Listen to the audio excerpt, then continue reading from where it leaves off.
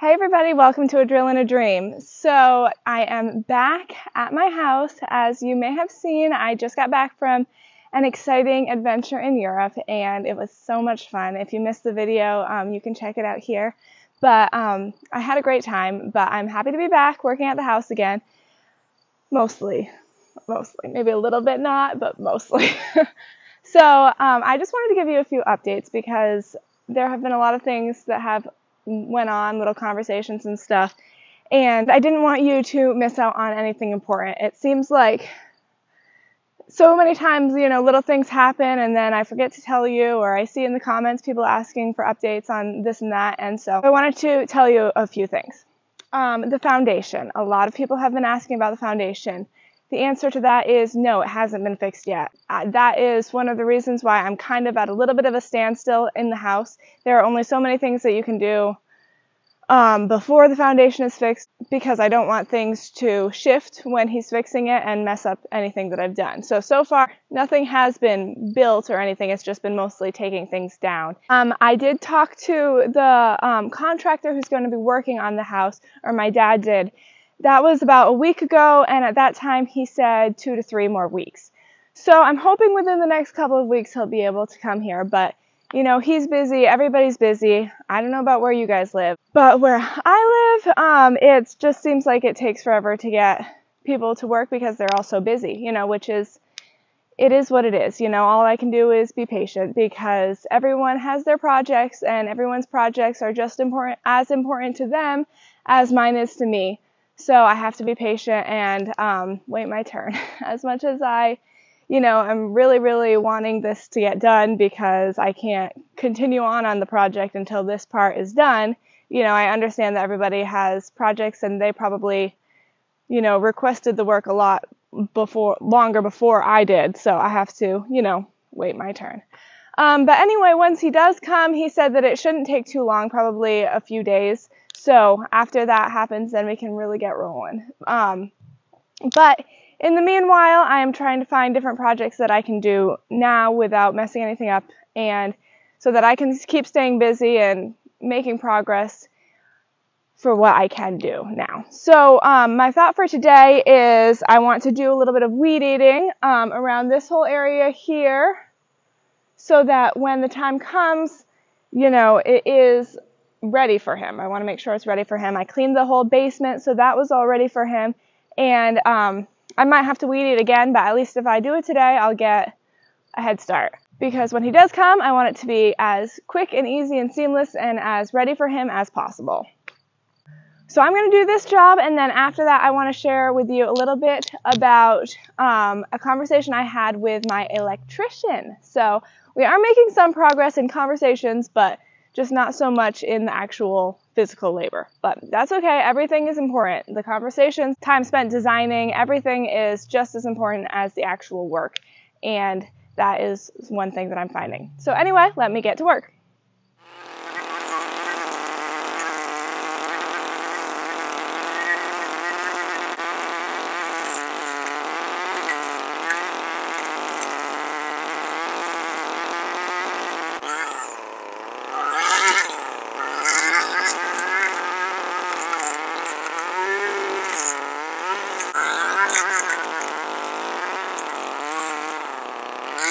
Holy guacamole, it's hot today.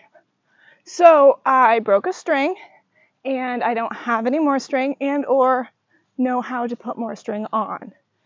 So that is going to be it for weed eating today. That's okay because, like I said, it's ridiculously hot. It feels like Florida. Alrighty, so let us talk for a brief moment about electrician stuff. I had a very long and detailed conversation with my electrician yesterday, the day before, doesn't matter. He walked through the house and just asked me about, what I'm thinking, what my plans were. And so I told him my plans, etc., and he said, basically, which is not unexpected, that I need to figure out exactly everything. That's the problem. This whole thing, my goodness, if you've never done this, if you're thinking about doing this, a whole entire house renovation sort of deal, holy guacamole, it is a lot. It's just a lot in general.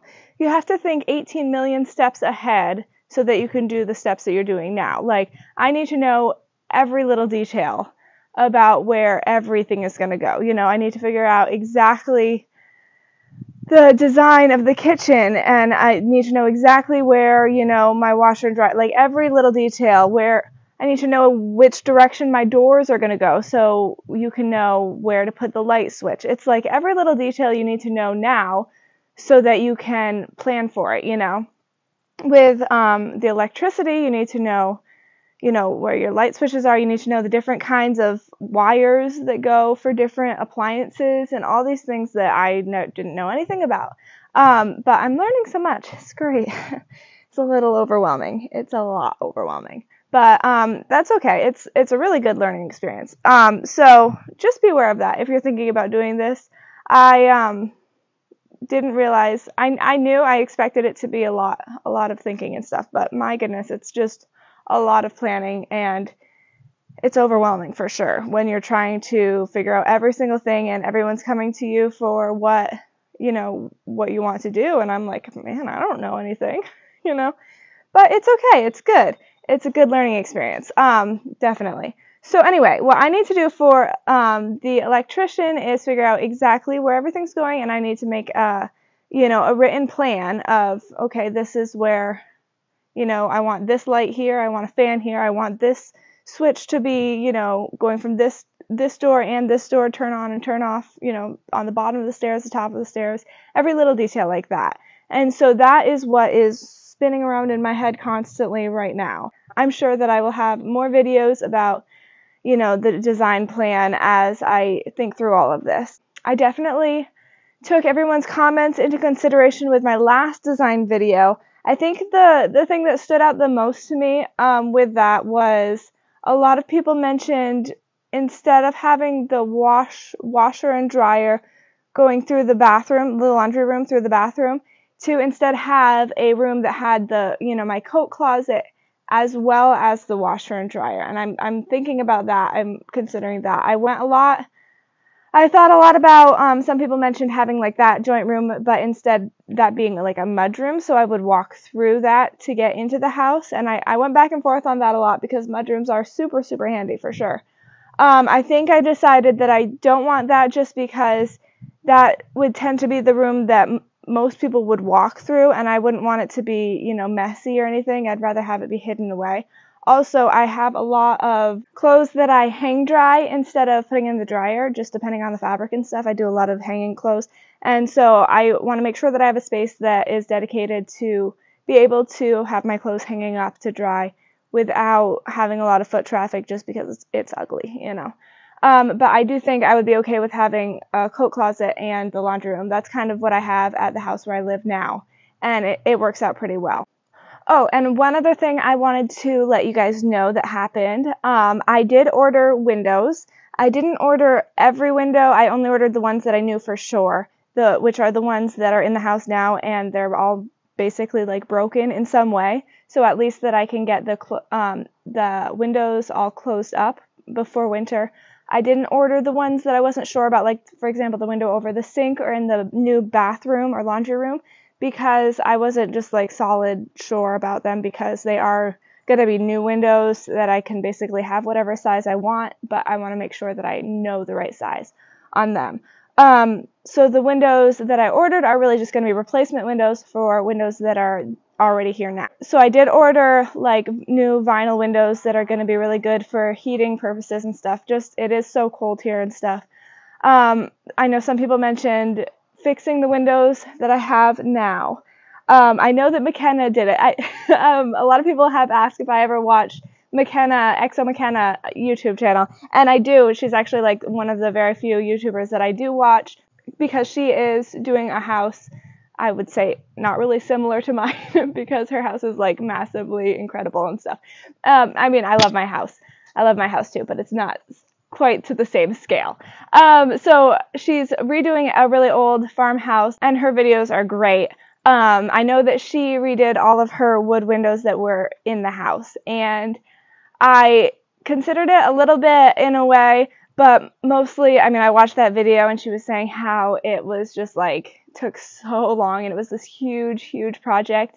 And let's just be frank, I have a full-time job. This entire house is just crazy and I just don't have time and or the know-how, and I'm just trying to make it by. So I am not doing that. I am going to keep all the windows for now at least, and maybe there's something that I can use them for in the future. Maybe some sort of a greenhouse, or who knows. Or maybe I'll want to redo them someday. But for right now, I'm buying windows, vinyl windows that are heat efficient. And honestly, I'm just excited to see them put in just because I think they'll make such a clean sort of look.